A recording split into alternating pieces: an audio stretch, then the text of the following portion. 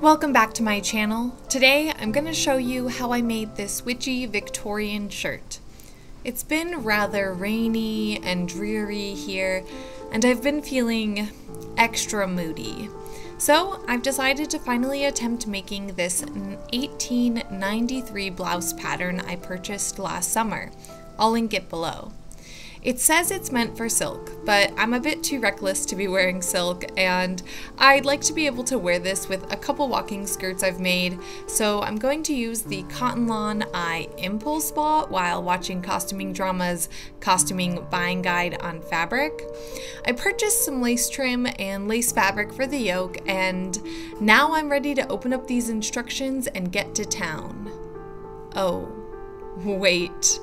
There are no instructions. So I guess the first thing I should do is cut out the pattern pieces, and luckily the pieces are labeled with how many I need to cut out of each, so I can at least try to put this puzzle together.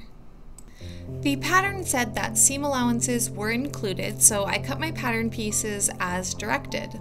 The only change I made was to the belt, where I added 1 inch since the pattern piece was a bit smaller than my waist. I should specify that I plan to wear this as everyday wear, so I won't be wearing a corset for the most part. However, if I ever attend a costumed event for the 1890s, I will do the whole undergarments properly. Until then, I treat this as more of a history-bounding type garment, or something that I can wear every day and be my truest witchy self.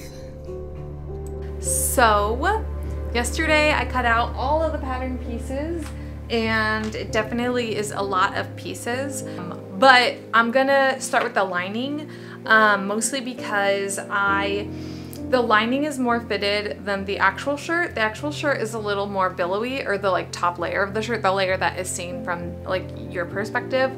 So I'm going to sew the lining pieces together at I think a 3/8, maybe a 1/4 of an inch seam allowance, and see how that fits me, and then from there I can sew it together. I can make adjustments.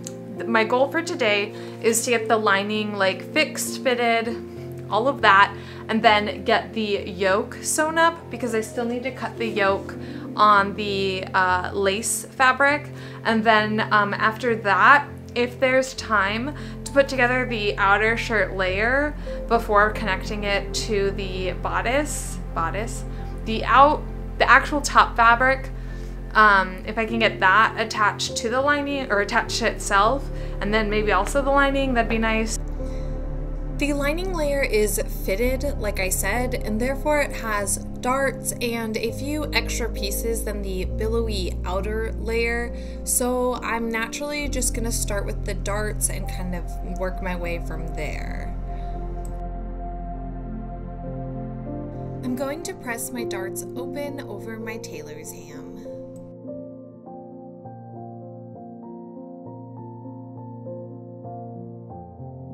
Okay, so something I wanted to show you all on this pattern is instead of having notches, or labeling this, well, instead of having notches, they label every corner. So this is 2, up here is 1, and then this is the side front lining, or whatever, and this piece has a 2 and then a 1, and that's how you know where to line things up.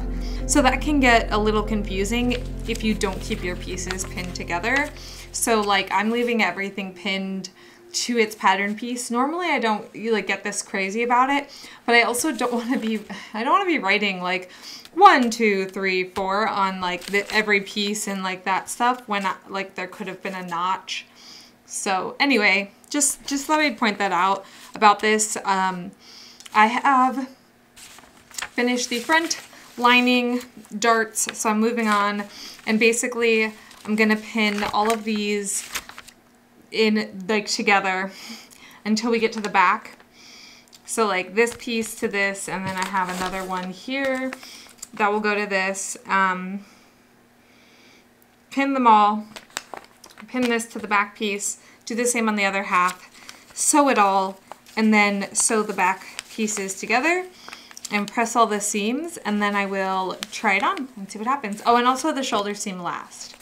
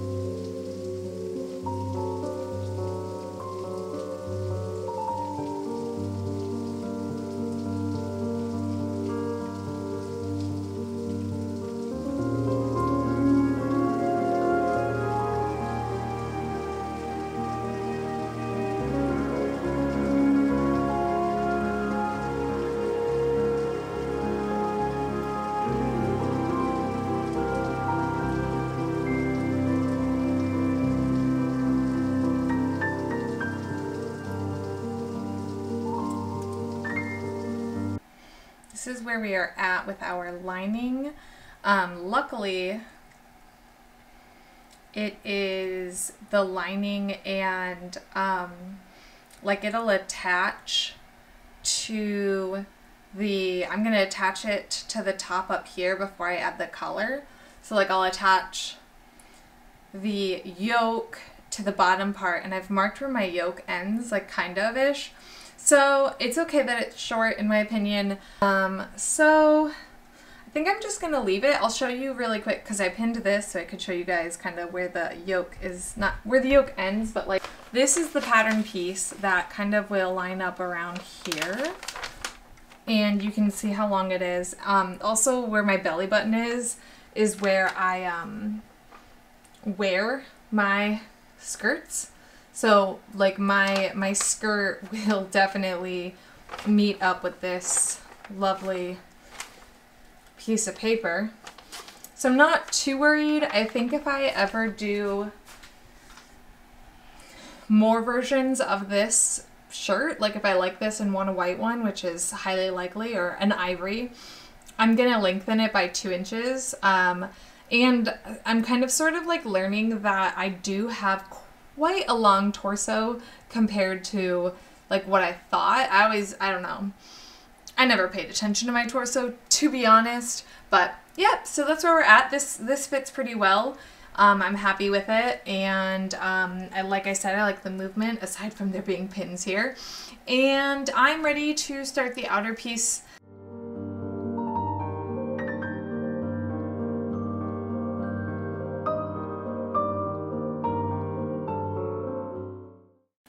Okay, so I realized I didn't film any of this, but basically this is where we're at with the yoke, with the lace, like kind of draping off of it. What I did was I bought 10 yards of this lace from fabric.com.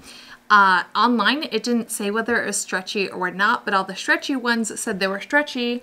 So when I purchased it, I was like, oh, this doesn't say it has any, like, it's stretch to it. It didn't say it had any stretch in it, so I was like, awesome. And then I get it, and it's super hella stretchy, so whatever. But I basically cut 4 yards of it, gathered, like, divided it into 4 sections, divided the yoke into 4 sections, and then just gathered each yard down to fit the appropriate section, and stitched it down. So here we are.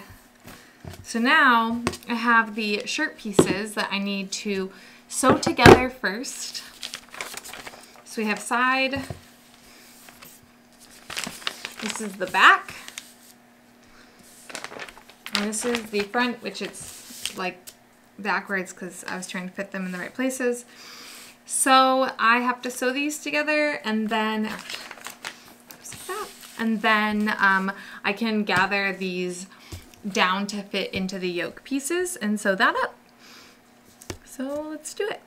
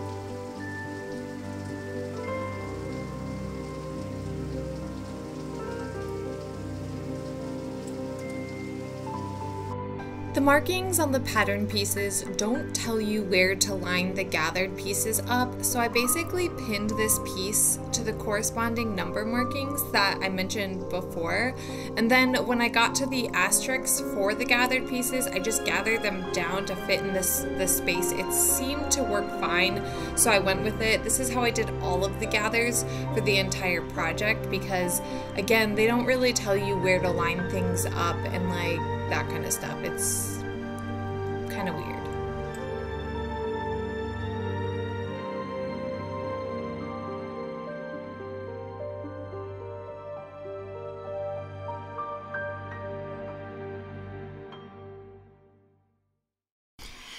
Okay, so this is the third day that I am working on this project, and I have the belt, the collar, and the sleeves to do. And I'm hoping I can get them done in about 6 to 7 hours.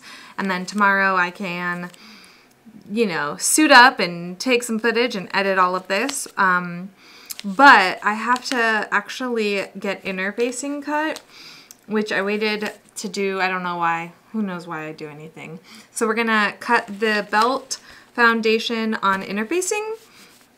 And then we're gonna cut the collar, like a collar piece on interfacing, and interface that. So, and then I'm going to actually, I have two pieces here. This is gonna be the belt bias and the collar bias. Basically what I have to do is gather those down and fit them into the pieces so that it kind of creates a ruffled look. And for the belt, I added 1 inch to each side because I was insecure about how it would come together. So yeah. Let's just do that.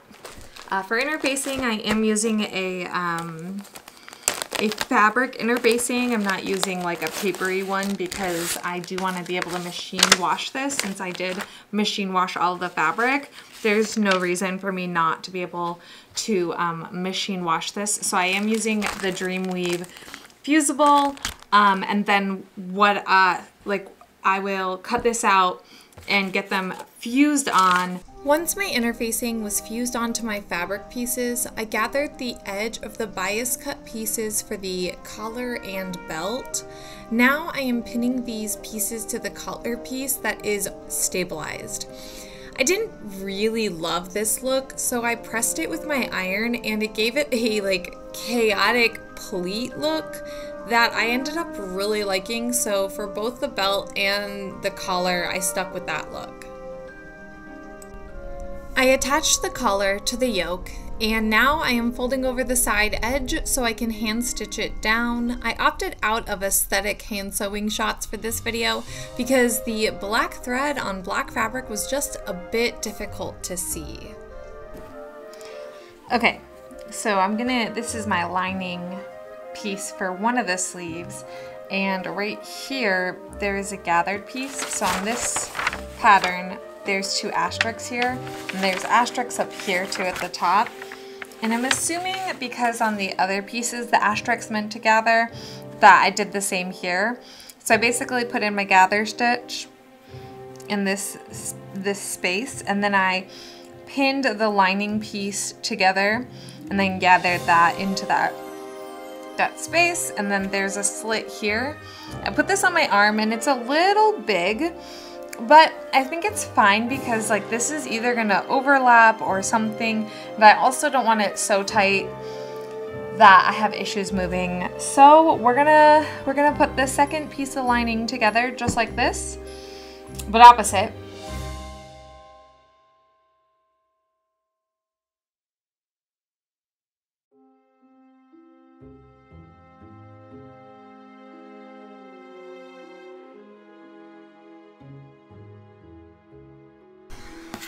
Okay, so for the outer sleeve, basically what I have here is the same thing I did on the inner sleeve, but I haven't sewn in the like this seam together yet where there's the slit.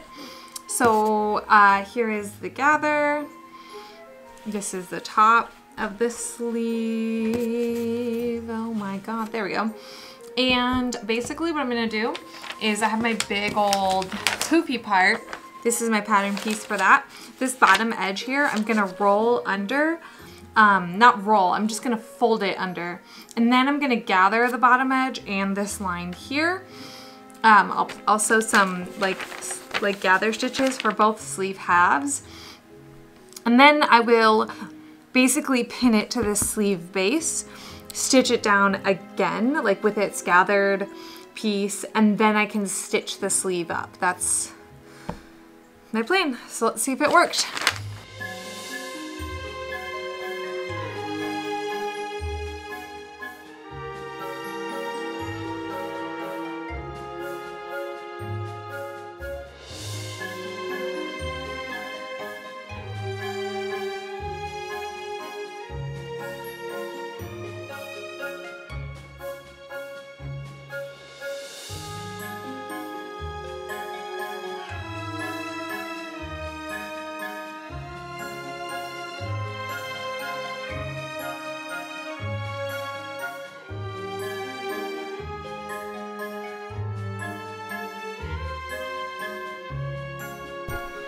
Okie dokie, so I'm getting close to being done. I basically just sewed with the right sides together the like lining sleeve and the actual sleeve that matched it, and to match it I made sure to see where this little gathered elbow piece is on each one.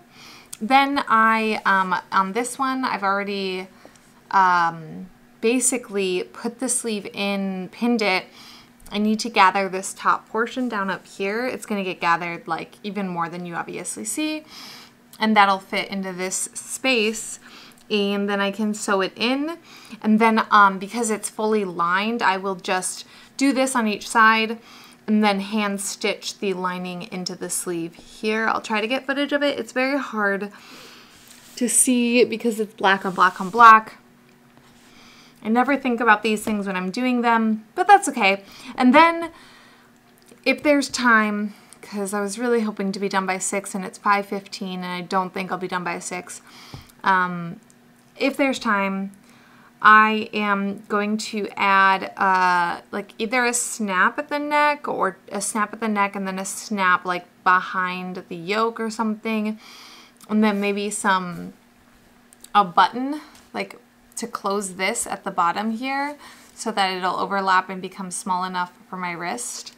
And then that will be it. So hopefully I can get this done in the next 45 minutes or so, but if not, we'll see.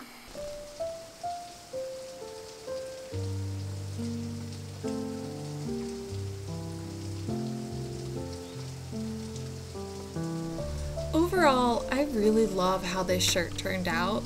It was a little short in my opinion, and the sleeves could have been slightly more fitted, and ultimately there's like several adjustments that I could make to it. I almost want it to close in the back instead of the front, or just overlap a little bit in the front, but I still love how it looks.